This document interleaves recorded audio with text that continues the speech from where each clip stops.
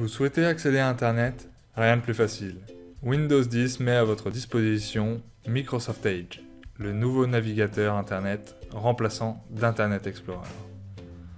Pour y accéder, vous pouvez cliquer sur les raccourcis présents dans la barre des tâches ou sur votre bureau.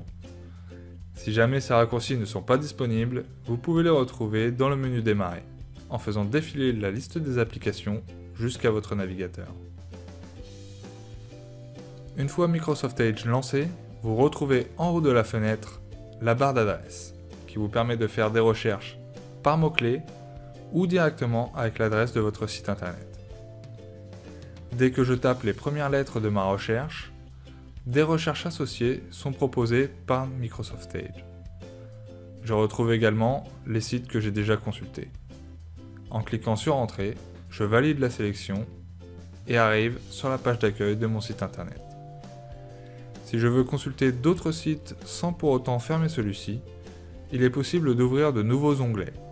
Il suffit alors d'appuyer sur le bouton plus pour en ouvrir autant que je le souhaite. Je peux les fermer simplement en appuyant sur le bouton croix.